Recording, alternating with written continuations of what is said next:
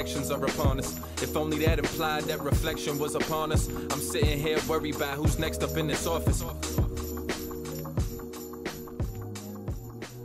Said this was locker room talk. I'm not proud of it. I apologize to my family. I apologize to the American people. Certainly, I'm not proud of it. That was a mistake, and I take responsibility for using a personal email account. Repealing all of the executive orders that Barack Obama has signed that are stifling economic growth in this economy. Donald Trump wrote a book, and he said Social Security is a Ponzi scheme.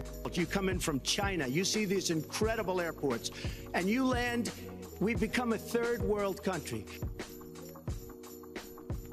How do we have better public policy that's based on empirical evidence rather than anecdotes? What will you do to make sure that the U.S. meets the agreements from the Paris Climate Accords? And how will we make sure that those benefits from greener energy and more environmentally friendly practices don't only benefit the most privileged among us? How will you boost resources to America's mental health services, and how will you guarantee equal access for everyone? Studies show that when parents can spend more time with their children, we see better outcomes. What are your plans to improve paid parental leave? And my question for the presidential candidates is, how are you going to improve the provision of care for mental health as well as reduce the stigma surrounding it? What will you do as president to those who are stuck in the middle, making too much money to receive federal subsidies, but also not being able to afford the rising costs of healthcare? What will you do to make sure that everyone has access to science education? Not just young people, but adults as well. Today, a victory for evidence-based politics, with California Governor Jerry Brown signing a mandatory school vaccination bill that eliminates a personal belief exemption. So this is why we're in favor of science, because science saves lives. Thank you everyone so much for coming to YouTube space today for this taping of the Young Turks. We're so grateful to have a space that we can talk about science and its role in these elections. Now, as you know, there hasn't been a lot of really meaningful questions asked in this election, and this is a really great opportunity to do so. So everyone in the audience and everyone watching at home, if you could please use the hashtag #VoteForScience, number 4, #VoteForScience, and maybe we'll have an opportunity to change the debate and ask some really meaningful questions while we still have the chance. I'd like to thank the organizers today, in particular Nancy Holt. Nancy, can we have a round of applause for her?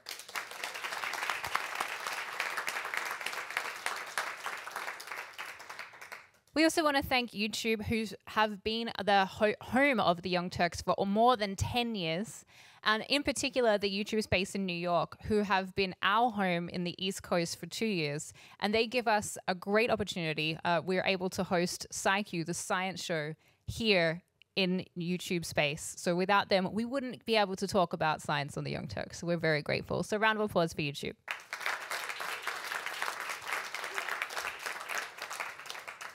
Now, science has a great friend in John Idarola, who's flown all the way over from Los Angeles to be here in New York City with us tonight. Now, I know that John is a massive science nerd on the inside. Not only does he host the show Think Tank, but he is also, I was with him 2 weeks ago when we were taping for Fusion, and he was given an opportunity in a segment called Hot Takes to talk about any topic he wanted to. He could have talked about politics, he could have talked about sex scandals, he could have talked about money in politics, but what he chose to talk about was the fact that panda bears, the iconic logo of environmental conservation, were now off the endangered species list. Yet orangutans and chimpanzees had moved to critically endangered. So we know that when given an opportunity, a guy who talks about the environment is always going to be a friend of science and a friend of ours. So a round of applause for John Idarola. So again, I want to reiterate what Jade said. Thank you for coming. It's awesome to see an audience that wants to talk about both politics and science. That usually either one of those would cut half of the audience out of any group of Americans. So it's encouraging to see all of you coming out here. We are going to be talking about the intersection of those two things. We have two panels for you tonight for TYT interviews. The first one's going to be a little bit more focused on the media angle. Later on, we're going to be digging a little bit deeper into some actual policy. But this is extremely important for two reasons. First, from the science angle, it's effectively impossible, if you stop and think about it as you go through your day, to avoid going from one interaction with the products of scientific progress to another. And yet, on a personal level, we don't often think about that. We don't think about the fact that we are literally walking on the shoulders of giants wherever we go, especially in a city like New York. And on a governmental level, it's very difficult to think of a government policy that doesn't have an effect on science or isn't informed on some level by science. And yet again, we don't often think about that, and certainly politicians don't talk about it. When was the last time you heard science come out of the mouth of Donald Trump? Maybe it's for the best. But we don't hear it a lot. And so we're going to try to make that connection and make it a little bit clearer here today. Because after all, it's impossible to forget that in just 3 weeks we have an election that seems a little bit more consequential than usual, actually. And so a couple of great organizations have brought us together to delve into some of these topics. So I want to thank sciencedebate.org, YouTube, of course, literally the chairs we're sitting on provided by them, the Science and Education Policy Association, the Union of Concerned Scientists, and Research America as well. We're going to be looking at the connection between what the candidates think about policy and how they would actually govern if they become the most powerful person in the world. But I'm not going to be doing most of that. That's the majority of the talking I'm going to do. They're going to be doing the talking. This awesome panel that we've got, and so I want to introduce them. First up, we've got Chuck Nice, comedian, actor, and host of Star Talk Radio, which you might have heard of. So that should be awesome. Yeah. Nomi Kantz is here as well. I hope you've heard of it. I mean, if you like science, I hope you've heard of it. I hope you've heard of me. You probably don't know my co-host at all. His name is Neil deGrasse Tyson, but I'm sure that's falling on deaf ears right now. So give it a few years. Yeah, he's going places. At some point, he's gonna make it. Yeah. I'm sure. I hope he runs for president. I would love that. Nomi, great point. Also, Nomi Kantz is going to be here. Political activist, gone to jail for that political activism. Political advocate and also the host of The Filter on Sirius XM Progress. CBS News contributor, and one of the most prominent Bernie surrogates from this past primary election. So welcome, Nomi, as well. We also have some of the best representatives of science on YouTube as well. So Aaron Carroll, host of the extremely popular and scientifically serious YouTube channel Healthcare Triage. So thank you for joining us. And extremely exciting, so as far as I know from our research, the only person to ask a science-based question at a presidential debate so far this cycle, Emily Eller, and so you did that. You're also the host of Minute Earth on YouTube as well. Which we have never met, but I've been watching those videos for what feels like years at this point. So awesome to have you here as well. And so lots of topics to get to. Why don't we jump into one? Like I said in that intro, politics and science connect in so many different ways. And that link is very rarely made. It's almost never made by actual politicians. You have a couple of responsible, scientifically minded politicians that do it from time to time, but very few want to talk about it. It almost feels like if there's a wall between church and state, the wall between state and academia is 10 times as thick. And you're more likely to hear them talk about God than gravity on any given day. And so there's a lot of issues that connection is there, but it doesn't get talked about. So as a way of drawing you guys out, what is a topic where you feel that connection is strong but not talked about? Where you feel like politics and science, that connection should be stronger, perhaps in this election, perhaps on any given year? What are some things that leap in your mind? What immediately comes to mind is climate change. And it probably is, without very little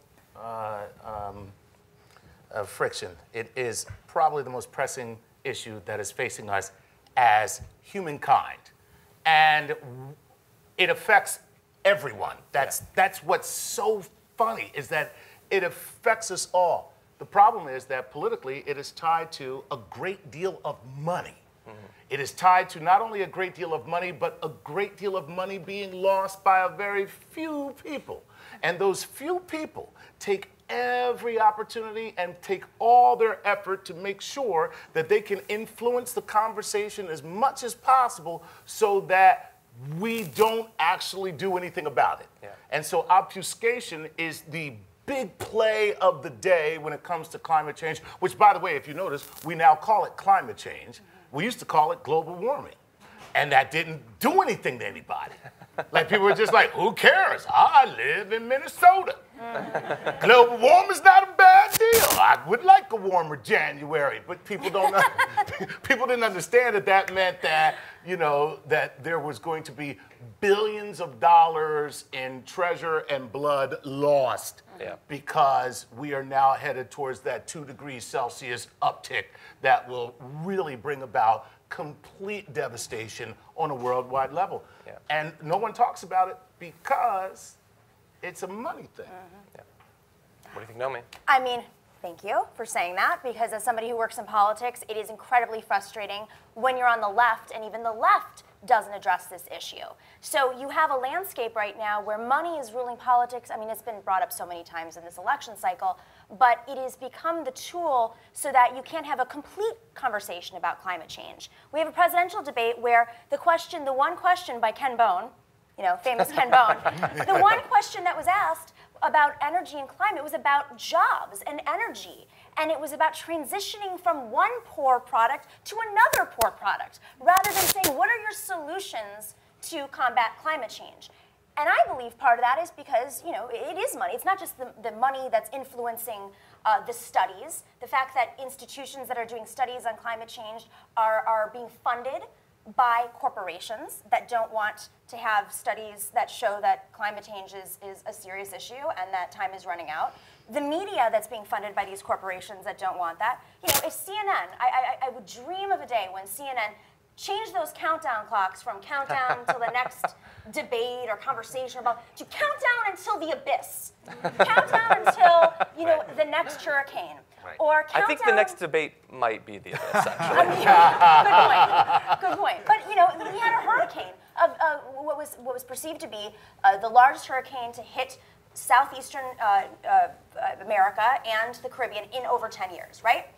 We didn't talk about that in the last debate. Hurricane Matthew, not a bit, not once. You had millions of people displaced from their homes. Over 1,000 people died in Haiti, not to mention the fact that there's a cholera outbreak about to come out and people are being displaced. Not to mention that every single time some sort of climate change disaster occurs, it's not just people in impoverished communities anymore and communities of color anymore, it's communities all over the planet, including New York City. So it's not just that it will take money out of the pockets of these corporations.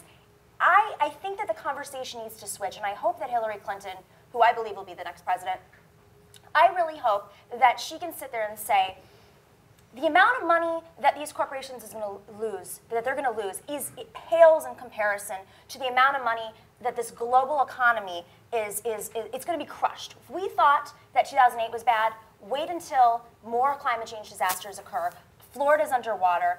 We've seen it with New Orleans. We've seen it in New York. You just can't keep up. The cost is, the physical cost is obviously significant. But if that's not working, the financial cost. And you see places like China evolving, because they realize that. It's pronounced China. China. Their airports are great, but they're investing, and that's where the conversation, I think, needs to switch. Yes. Obviously, incredibly important topic. You libs with your climate change talk, but if you guys can hit up something other than climate change, so it's like, I mean, it's hard to argue against climate change being utterly important and everything else, but you know, sticking closer to home. If you trust 97% of scientists. Yeah, exactly. But for me, I think that, you know, I'm always concerned about how we address health and health policy, and it feels like too often, especially in the media and when it gets to politics, it still becomes a he said, she said, or a two sides argument, and it drives me crazy because it's one thing to say like we haven't done good research or we don't know what this will do. But to act as if we have no idea what health policy means or what changes will do or how changes to this or that might actually affect outcomes, it gets ignored all the time. And we treat arguments about health policy and often even medicine as political arguments, as like, well, this side says this and this side says that, without being able to understand that there are often dispassionate third parties who do good work, who can give better answers. And if we followed those answers, we might get a better healthcare system, we might get better health, we might even just be happier and more healthy. But that gets lost in the noise. And so many of the arguments, if health or health policy gets addressed in the election, it's just, should we repeal Obamacare or should we pretend that everything is fine and just move forward? And we're having the same arguments about something passed 4 years ago without ever discussing how might we move forward. Exactly, yeah. What do you think, Emily? Well, so I'd love to give a different answer, but given that climate change was like the one thing that we decided to ask about when given an opportunity at the primary, I think that is sort of the, and I think that our thinking at the time, which was naive, was that if we could push the conversation a little bit further. And I was reading recently that this is surprising that politicians actually deliver on most of their campaign promises. So the idea that we were thinking, they're going to say, oh yeah, climate change, we totally agree, but if we could actually point out, hey, we signed this Paris Peace Accord, we're the climate change accord, and we're only going to, in our current policies, or Obama's plan that Hillary said, like, I love it, let's stick with that, that's only going to go 50% of the way there. Yeah. So if we could find a way to, in the end, though, even that question during the primary debate was like, the response from the politicians on stage was, oh, the debate's over. You're talking to a bunch of people on stage who understand that. But so I would say that pushing that conversation a little bit further and pointing out that we're not actually anywhere close, even the people who are saying that. Even if we do follow the plan. Right. Yeah. No, great information. Although I do find it suspicious that none of you mentioned, and I heard this in the last debate, they have clean coal now. Yes. Oh, yeah. No. I feel like we should look into that. It's coal and clean. And you know how they clean coal? Unicorn farts. You just filter it right through you there. filter it right through. Okay. Like you feed a unicorn coal and it comes out clean. Yeah. It's still dark, but it's not as bad. Okay, so I want to switch it up a bit to the media. Okay, all of you are in various forms of media. I'm going to ask this to you, Nomi. So I know you showed up on CBS News amongst other networks throughout the primary, and you were asked a lot of questions on panels such as this. And I imagine a spectrum of how substantive a question is, where like science policy is over here, any policy at all is here, and then day-to-day BS about the campaign and personalities and all that is right there. So in your experience, do we focus too much in the media on personality over policy, especially science policy, or did you have some opportunities to talk about the more substantive issues during your experience of the primary? I will say, normally, yes. Yeah, absolutely. It's all personality, especially right now. But there was something very, and granted, I was a Bernie surrogate. I didn't start off as a Bernie surrogate. I was working in a nonpartisan news organization, and then I said, screw this. This is an amazing opportunity. Bernie Sanders was able to talk. He made a form of conversation because he was a presidential candidate. He was able to talk about things that previously I wasn't capable of talking about on air. You just weren't, you couldn't touch it. You couldn't call out corporations. Really, you couldn't talk about campaign finance reform. You couldn't talk about reforming the Democratic Party, which is still something that I can't really talk about because they're the good guys, right? And Donald Trump. The better guys. The better, right. But that's the way my that bias. they portray Sorry. it. So I think what was, and climate change, fracking, clean coal. These are issues that I wasn't able to present before Bernie Sanders entered the race. So I think something different happened in this election, and I know a lot of people are very depressed that progressives are very depressed that he didn't make it, and they're depressed that Donald Trump is the nominee, Donald Trump. But the reality is that the conversation was diverse this election cycle. There was a lot of crap also, but we have to remember that there was an array of issues that were never discussed before. Yeah, that's true. Hillary Clinton was pressured on issues that, and I wouldn't say by the media, I think it was by the people who are on the other side, saying things like, well, okay, Hillary Clinton, you believe in climate change, that's great. So do most Americans, or so do most people in the world, so do pretty much all scientists. Why are you still accepting money from oil and gas industry executives? Why is it that on the platform committee, which we were talking about earlier, the Democratic Platform Committee, we had this unity amendment basically acknowledging that fracking is not a great thing and that we are against it as a party. It wasn't the strongest amendment, but it was better than nothing. And then a couple of days later, you have one of the largest fundraisers with natural gas executives. So I think those are the questions the media needs to start asking. It's not going to tear down the candidate. It's not going to lose them the election. But really, it's about priorities. And if there is no space to have really honest conversations about climate other than, I don't believe in climate change, and I do believe in climate change, but I'm still accepting money from these interests over here, and we're going to gradually acknowledge it. There's no gradual when it comes to climate change. We all know that here. Yeah. There's a countdown clock. To the abyss. To the abyss. Yeah. Okay, so I want to turn to the two YouTubers, so Okay. Emily and Aaron. So both of you, in slightly different areas on the earth, in the environment, or in health, you educate people with your videos. And thanks to the internet, it's now easier for those to be quickly spread. I mean, if it's an awesome video, millions of people can see it in just a couple of weeks, theoretically. But at the same time, we also know that misinformation and conspiracy theories seem to be shared at a much faster rate than just hard scientific data. So as educators and communicators, how do you communicate about sometimes incredibly complex topics where people, they want the cozy comfort of simplicity, and conspiracy theories provide that. There's one lizard person behind everything that happens in this universe. So how do you communicate with people and make sure that the right information gets out there and fight against the wrong information?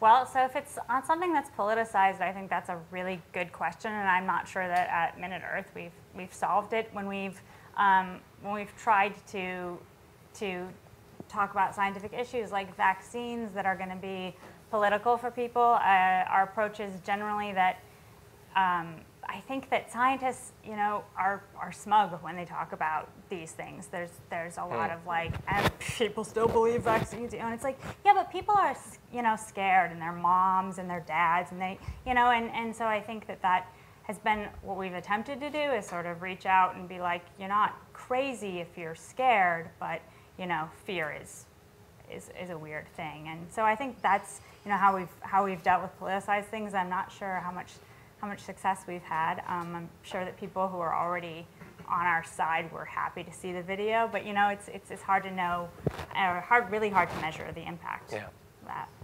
Okay, it's a battle worth fighting, and you're far more tolerant than me when it comes to those issues, by the way. my day job, I am a scientist, so I try to swallow the smugness. But no, so it's. I think part of it is that when we try to tackle issues, and that's always a tricky one, vaccines and autism. I mean, it's so that itself has become so polarized that it's one side or the other. But when we're talking about a politically charged topic, or when I'm writing about a politically charged topic, I try very hard not just to tell you what I think, but why I think it. So whether it's my columns or whether it's videos that we make, we take special care to actually try to go through the research and talk about why this research is different than that research, why this is good research and why this is not optimal research, and to get people to understand why this is so, as opposed to just saying so. And if you walk people through it carefully enough, there are some people who will change their mind. Now, of course, there are some that will treat anything that you write, no matter what you say, as if it's an op-ed and it's just your opinion and that. And I'm amazed sometimes after taking real time to construct a good argument and to back it up with almost all of the available research that I can find, that it can still just get dismissed as that's your opinion. But I think it's very hard to very important to keep trying to explain to people why science says something is so, as opposed to try to just give them an answer. And that's what we try to do. Yeah, I know you've probably experienced this when you're trying to educate people, that you put out an 8-minute video carefully crafted, and 3 minutes after it's released, there's a lot of dislikes already. It's crazy. It's weird how that works. I don't know. Time relativity is a weird thing, I guess. For me, I think, and thank God I'm not a professional or a scientist, so I can say this, people are stupid. So, no, I'm joking when I say that. But the truth of the matter is that I believe that part of what you all just talked about stems from our education system in America. And the fact that we are always defunding education and always defunding science on every level. Okay, we are always defunding research, defunding NASA. It's like, and when you look at our budget, when you look at our national budget, the money that's going to science and education, NASA, you put it all together, and honestly, it's a blink. Like, if you blinked, you would miss it. It is nothing, but yet they still want to take a scalpel to it. Now, when you defund science, and when you defund science education, what you're really defunding is critical thinking. Because you cannot study science without learning how to think critically. And as a result, when an argument is made, you say, well, I don't feel that way. And I don't like the way what you said makes me feel, so I don't agree with you. And that's all there is to it. because Zika is a government plot. I was going to ask you how we can use comedy to communicate these issues, but you just answered it. Yeah. And thank you for bringing up the funding, though, because it is frustrating when you see. I mean, back when I was in grad school, there would always be the, oh God, did you hear they might be cutting, grant funding and all that. Right. And it's a little bit sad when we can put 10, 20 times as much money into firing rockets into Syria as rockets to Mars. Isn't that? Our priorities are a bit messed up as a species, perhaps. Yeah. Now, we do have a question from someone in the audience. Matthew Chapman, the president of sciencedebate.org. I can understand how candidates don't want to talk about science because they have the fossil fuel industry that doesn't believe in climate change and fundamentalists who don't believe in fossils. So you have a problem right there. But I don't understand why, when we did a poll that found out that 85% of likely voters wanted candidates to discuss science, and a big majority wanted an actual science debate, I don't understand why the media doesn't grab onto this amazing story of the fact that the public really does want this, and the media isn't pushing it. You have these debate moderators. I've written to every single one of them publicly, and they still ask these nitwit questions that have nothing to do with the long-term health of the people or the planet. Well, and I don't know if I'm actually qualified to answer this, but I have my observations. And they are only observations that have been taken because I used to work for CNN and MSNBC, and I spent a lot of time in those studios, and I watched a lot of politicians come through and sit in the green room.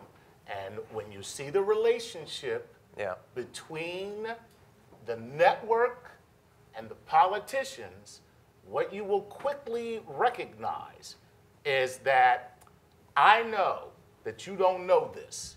So Matthew, I know you don't know this answer. I know I'm about to make you look like an idiot. And if I do that, you're not coming back here, you're going over there next time.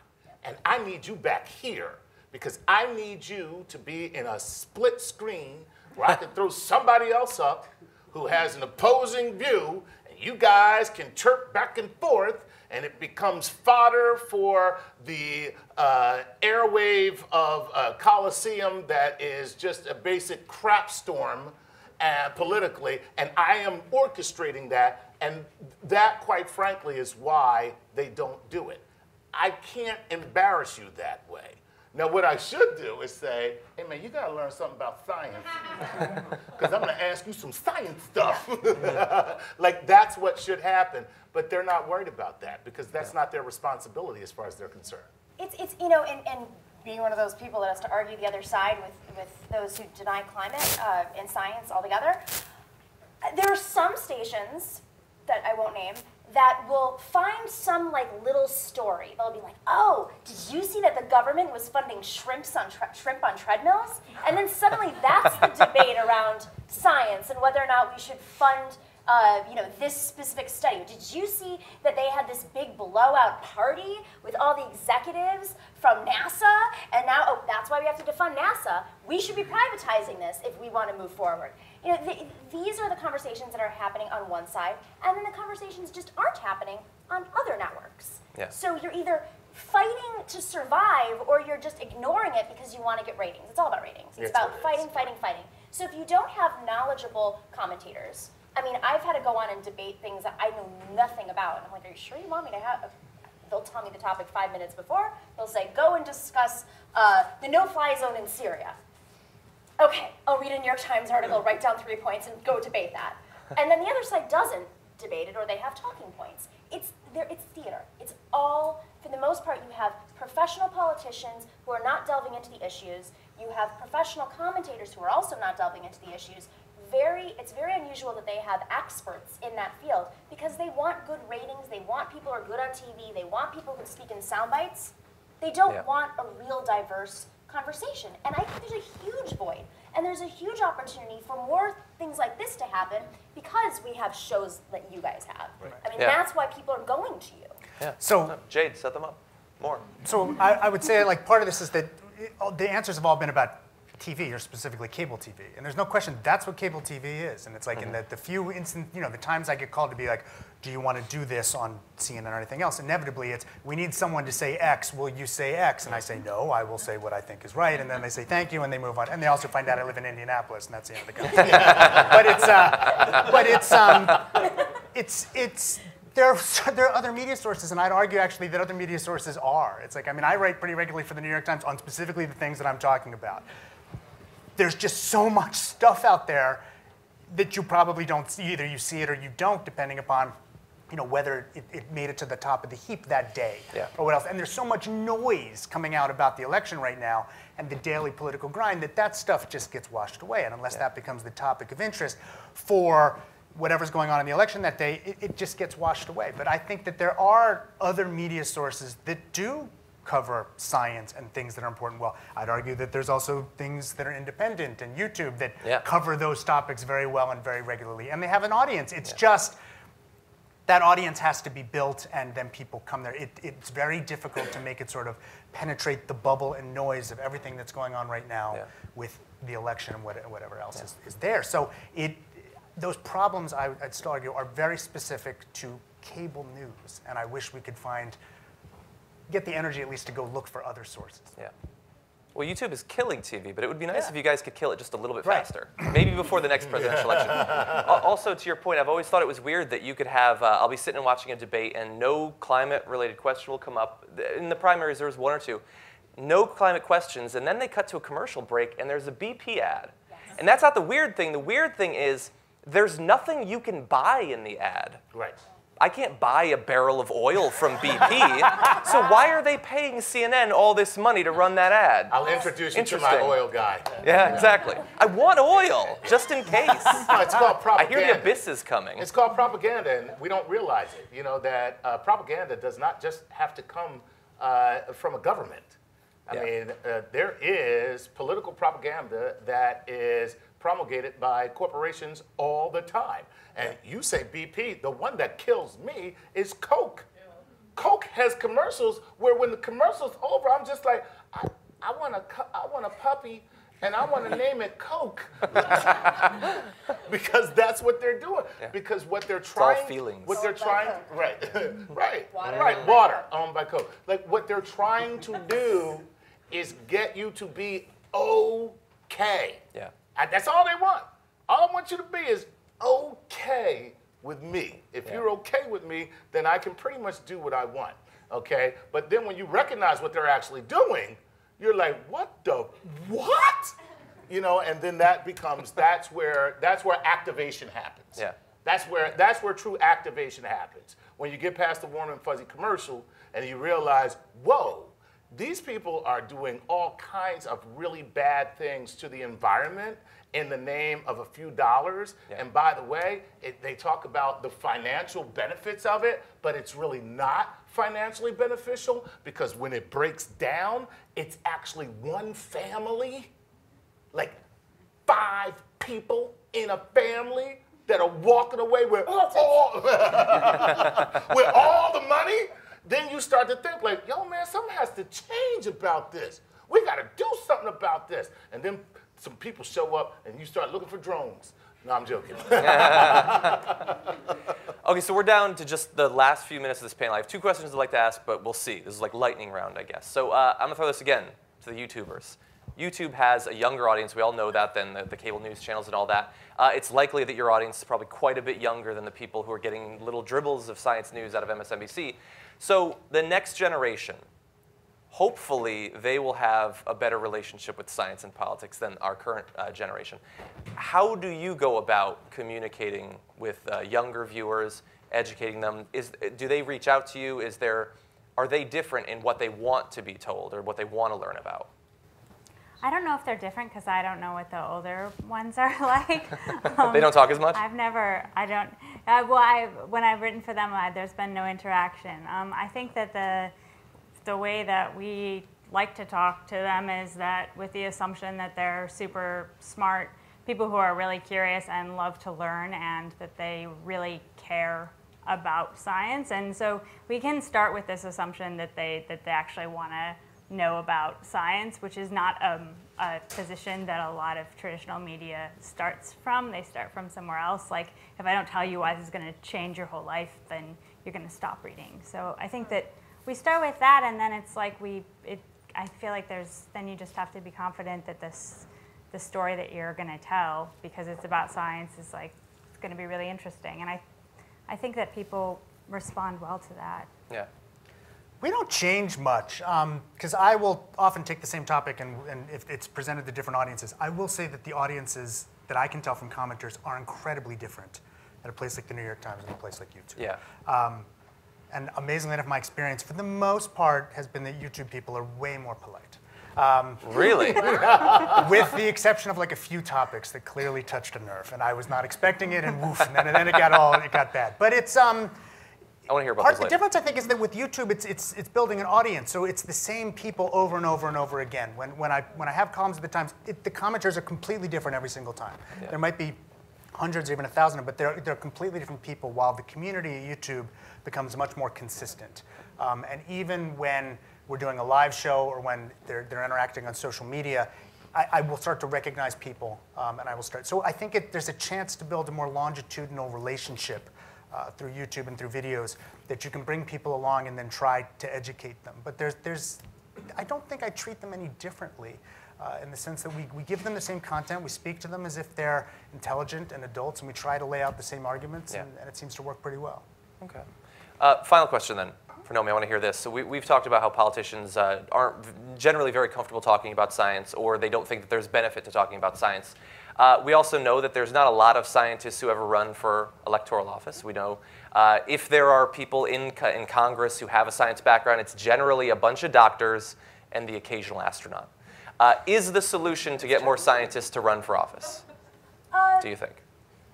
Yes and no. I mean, I think that there's different skill sets. I mean, I'm a firm believer, and Hillary Clinton would probably disagree with me on this when she would always say, I'm not a politician, I'm not a skill. There's a reason why leaders have leadership traits. They can effectively communicate a message, distill those messages down. The problem, I think, is that we have too many salespeople in Congress. I mean, that's just the bottom line. They're really good at reading some talking points, delivering those talking points, delivering them for their audience, but we don't have a lot of sophisticated politicians who can break.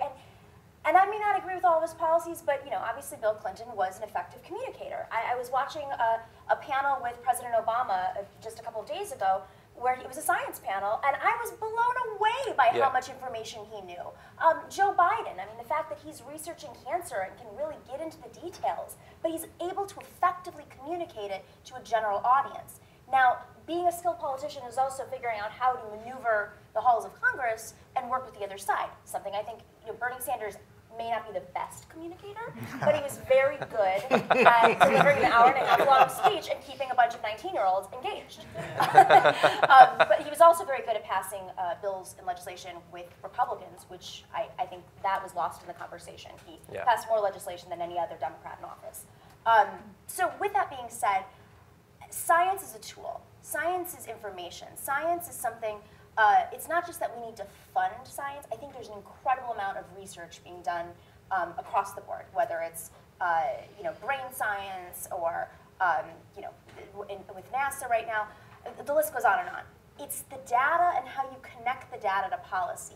Government is behind. And the reason why government is behind is because politicians refuse to act because they're too busy fundraising and answering to their bases and their donors. And that's what I think the divide is. I'm glad that you ended up on them fundraising, because when you said they're salespeople, I was like, yes, they are. And what they're selling is themselves to extremely wealthy people. Absolutely. Yeah, which is unfortunate. God, I have so many other great questions, but unfortunately, that's all the time we have. So I want to thank the panel. You guys were great. Chuck and Naomi, Aaron, and Emily. Thank you so much.